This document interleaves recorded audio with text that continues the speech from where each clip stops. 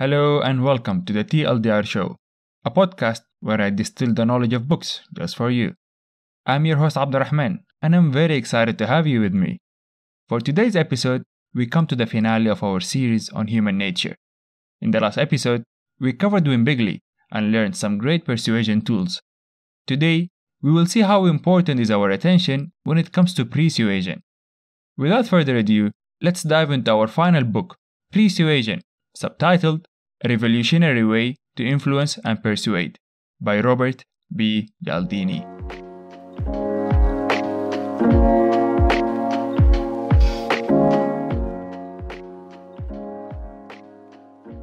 This book is a follow-up to Influence.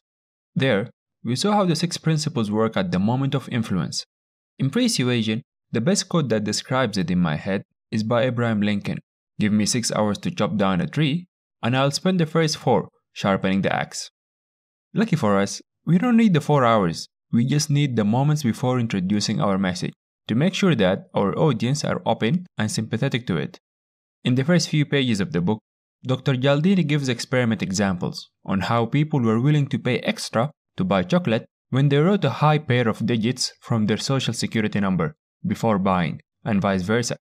Another one was in a wine shop, where the choice of music playing, German and French in this case, affected the likelihood of buying a wine of that origin.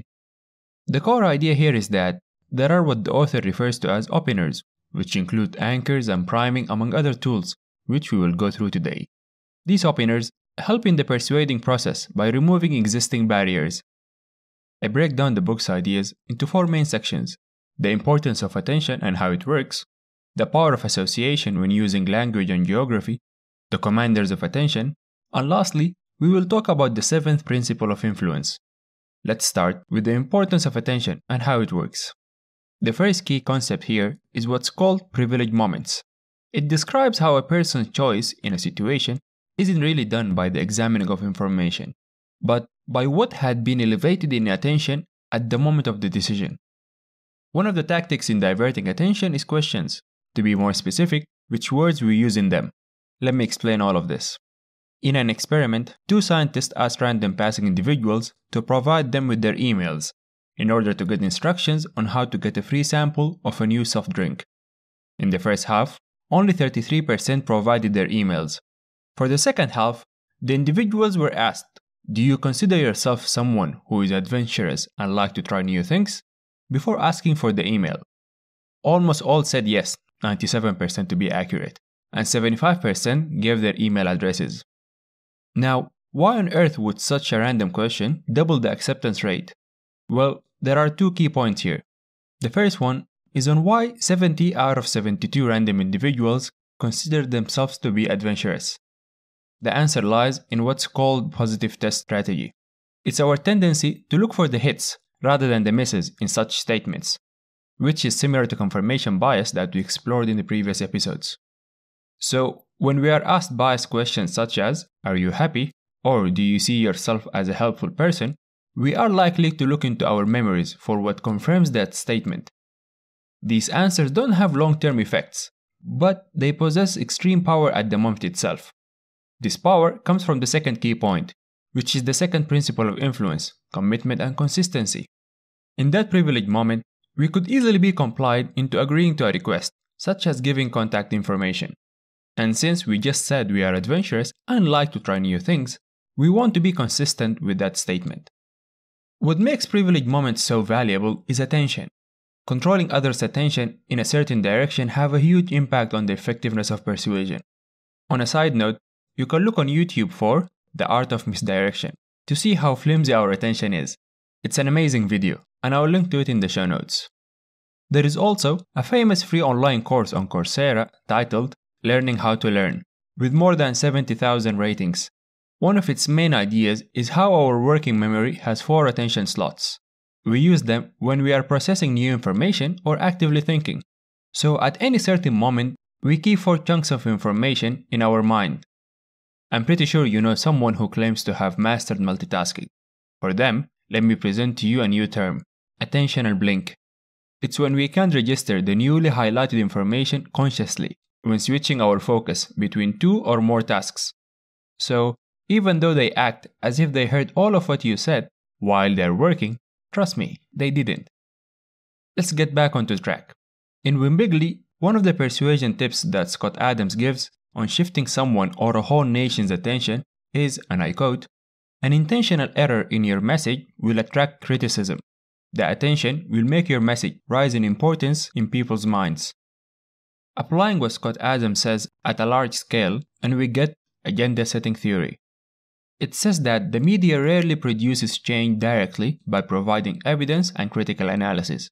However, they are extremely successful in diverting attention by covering specific topics, and this attention is what makes the selected topics more important in the minds of people.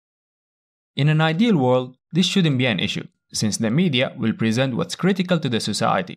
But in reality, whether the topic is boring, complicated, friendly, controversial, and other factors play a major role in deciding what topics to cover. In the summer of 2002, in Germany, after an incident where the news were discussing right-wing extremism, polls showed that the percentage of Germans who thought right-wing extremism as the most important issue spiked from 0 to 35%, and went back to 0 when the coverage stopped. So, why do we think what we're paying attention to is important? Because, rationally, it is usually the most important. But as seen by the previous example, it can be manipulated easily. Professor Daniel Kahneman, the author of Thinking Fast and Slow, answered the question on what would improve everyone's understanding of the world. His answer introduces what he called the focusing illusion. It was summarized in his response essay, which is titled, "Nothing in life is as important as you think it is while you're thinking about it." As always, I'll link to it in the show notes. Now, let's see what happens in our mind when an opener is introduced.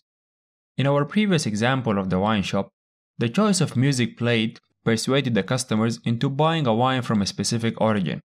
Let's go back to the idea of the 4 attention slots we mentioned earlier from learning how to learn. When our attention is grabbed by the German music, it occupies a slot, and the secondary association of German names, wines, or anything else that pops in our mind may occupy the other slots, and thus limiting the potential of exploring other options.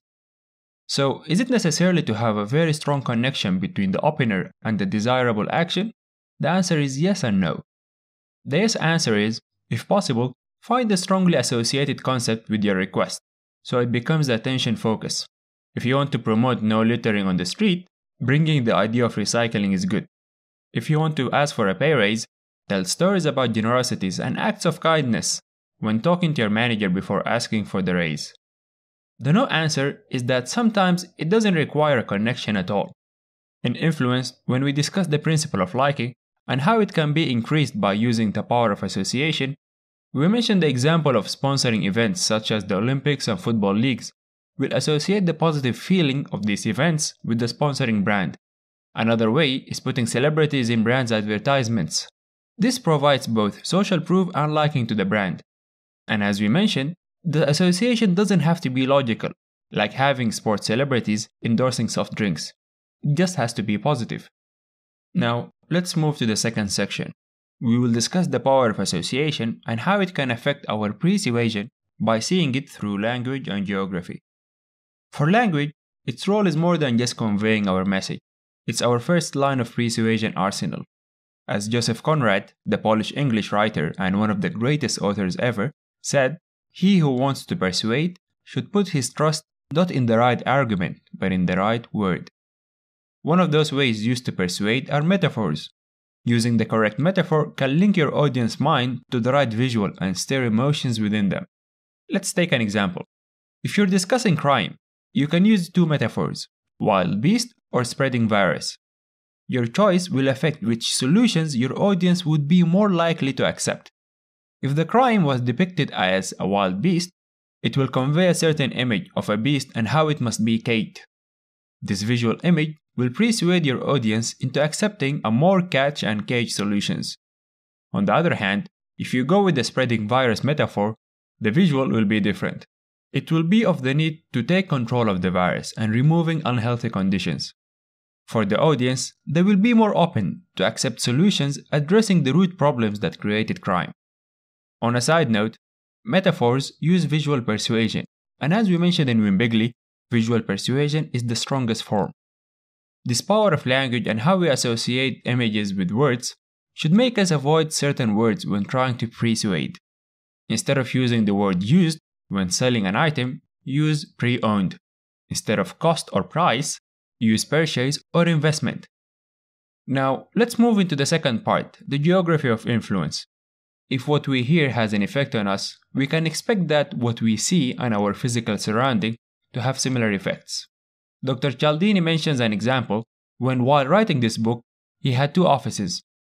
One at the university, where his view was of other academic blocks and surrounded by books and academic journals. His other office was at home, where the view was of the neighborhood and people walking around with magazines and newspaper on his desk. The parts he wrote at the university office were written in dry academic language. This is despite the fact that he knows his audience for this book are the public, but the visual feedback and his geography in this case persuaded him. The thing about geography is that it includes both external places and internal ones as well. Our memories and thoughts have their distinct places within us. And just like how our physical world can influence us, our internal world does the same. Let us see how it can influence our happiness. As we grow older, both our physical and mental abilities are impaired. On top of that, we get chronic diseases such as diabetes and hypertension. The paradoxical part is that despite all of this, older people are usually happier. One possible reason is that they just don't have time for it, in the literal sense. Their attention and focus are more on their happy memories, bright places, and the smiley faces, and the ones who can't focus on these aspects of life and dwell on the downsides are usually the grumpiest.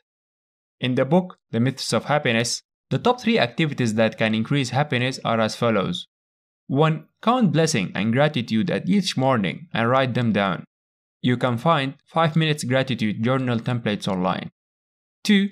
Choose to focus on the bright side of things, events, and situations. 3. Limit the time you spend on thinking of problems and negative thoughts. And just like exercise, you need to put effort every day till it becomes your habit. So use this internal geography to persuade yourself and prime it.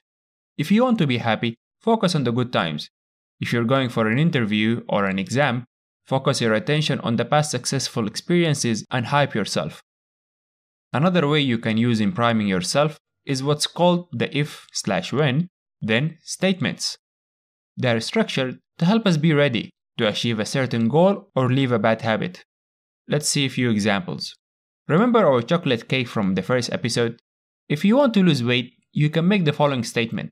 If later at night my friend brings chocolate cake, then I will make a cup of tea.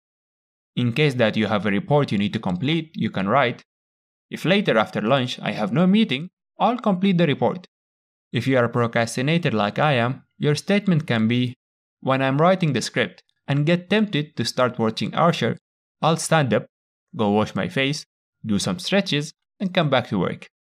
These kind of statements work better than the traditional ones, like I'll complete my report today. The main reason is that they keep us on high alert to a certain time or condition. In a way, you prime and load your slingshot, and the moment the target appears, you unleash it. Now, with our current understanding of attention, let's talk about the commanders of attention, the attractors and the magnetizers. The attractors are features that attract attention by their nature. If the attractors are like the cover design of a book, the magnetizers are like the glue that holds the reader to keep reading. Let's start with the attractors, the sexual, the threatening, and the different. The sexual and the threatening are familiar to most of us, since they come from our instinct to reproduce and avoid harm. They are used in advertisements and social campaigns, from using models in ads to printing graphic pictures of cancer patients on cigarette packs.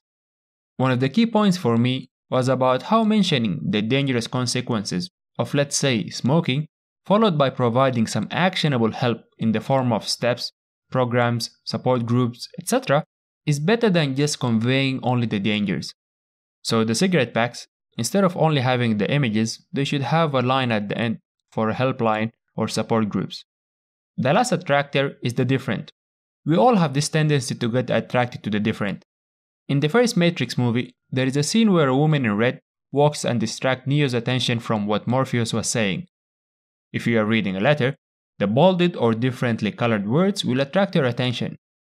Another example of how the different will hijack our attention comes from an example in Predictably Irrational. But this time, instead of using relativity as explanation, we will use the different. Let's say you were offered two cars, a four-wheel drive, let's call it car A, or a new sports car, let's call it car B. Both are excellent cars with similar prices, and you like both. For a salesman who wants to sell the four-wheel drive, he will introduce a decoy. The third option will be a car which lacks some of the features of the perfect four-wheel drive. Let's call it car A-. The adding of the third option will attract our attention to the differences. Adding car A- attracted us to the different car A, which became focal in our attention and indirectly better than car B.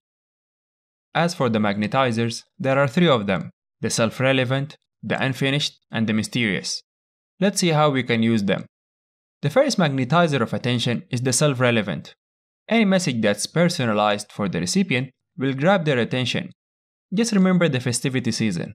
Compare the messages that were addressed to you personally to the generic ones, and God forbids, the forwarded messages.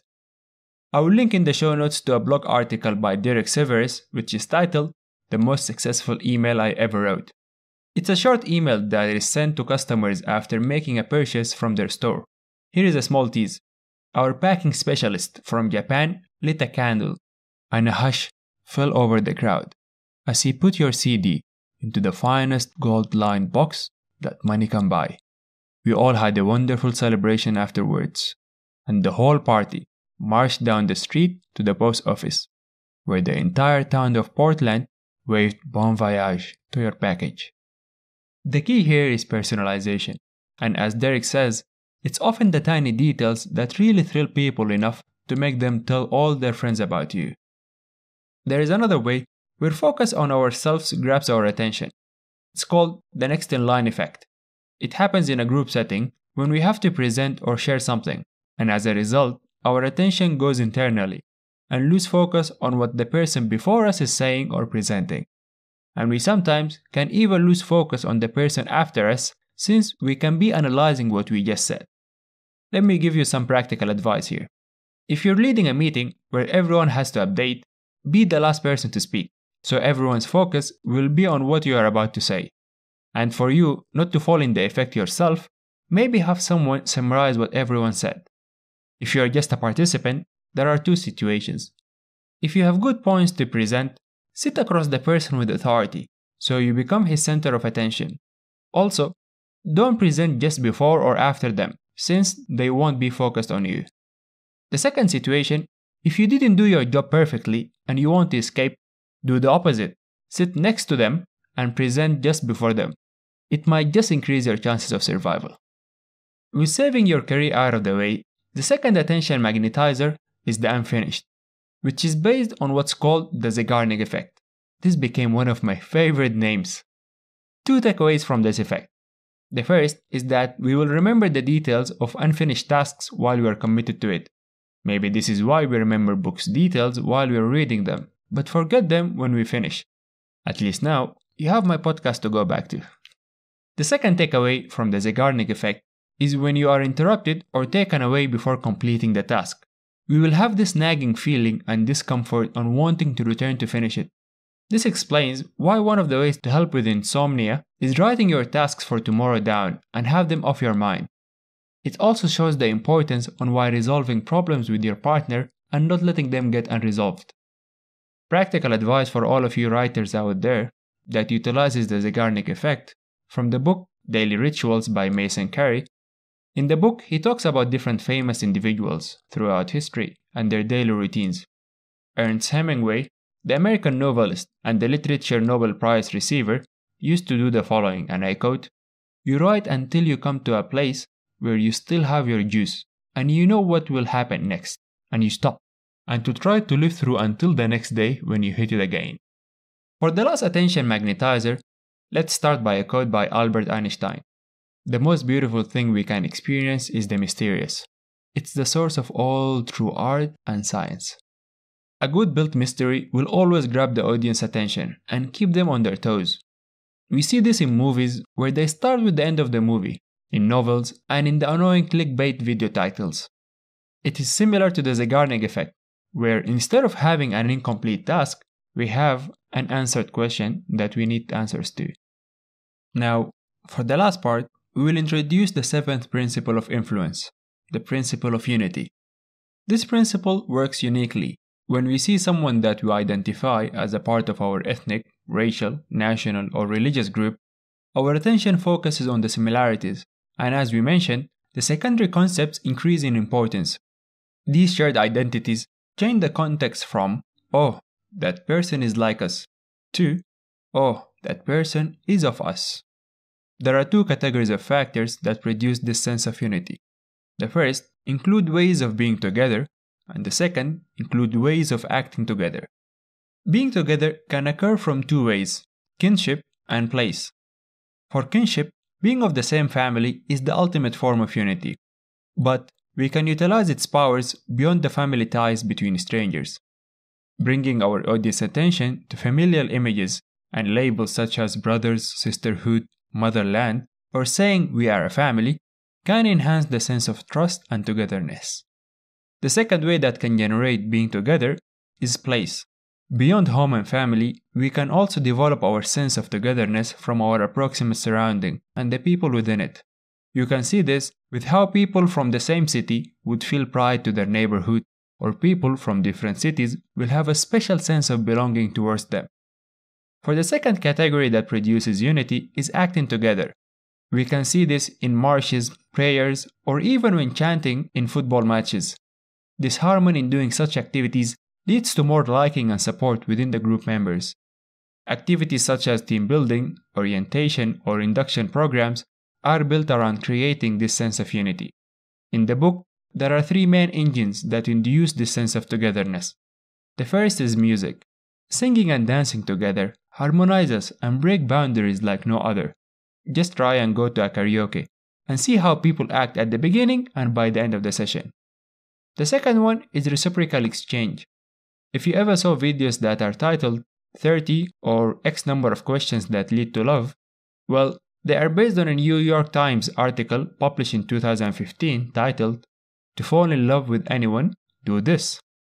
The idea is that two strangers will take turns asking each other questions and answering them. As the questions progress, they will get more personal.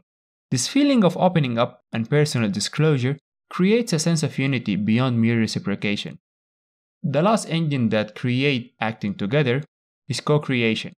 Here, whether it's a physical product or a team project, the increased sense of involvement within the group members increases their unity. To wrap things up, Dr. Cialdini wrote, "Who we are with respect to any choice is where we are, attentionally, in the moment before the choice." The basic idea of Pre-Suasion is that by guiding attention strategically, it's possible for a communicator to move recipients into agreement with a message before they even experience it. The key is to focus them initially on concepts that are aligned associatively with the yet to be encountered information. Today, we talked about how our attention is important and can be manipulated using privileged moments. The analogy for how they work was using our 4 attention slots. These slots can get occupied by openers, the attractors, or the magnetizers of attention. We also saw how our choice of words and both our internal and external geography can persuade us and prime us into a certain direction. And lastly, our 7th weapon of influence, unity, gave us a much simpler but wider look at what really moves us, our sense of togetherness. So make sure to use this knowledge to sharpen your influence axe. Now, this is the last episode of our first series talking about human nature. We started it with building the foundation for understanding our irrationality. We saw this irrationality in our automatic tape responses, which are registered in System 1. Confirmation bias, cognitive dissonance, and our current understanding of attention gave us a deeper look at our inner nature. We also learned how the persuasion filter and the 6 main principles of persuasion work by exploiting these automatic tapes.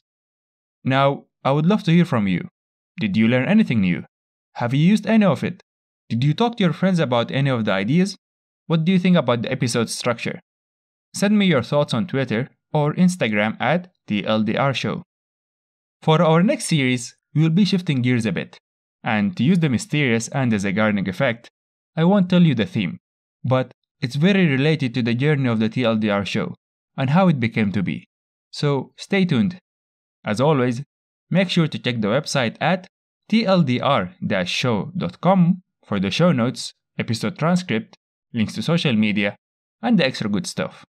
Till next time, be curious, be critical.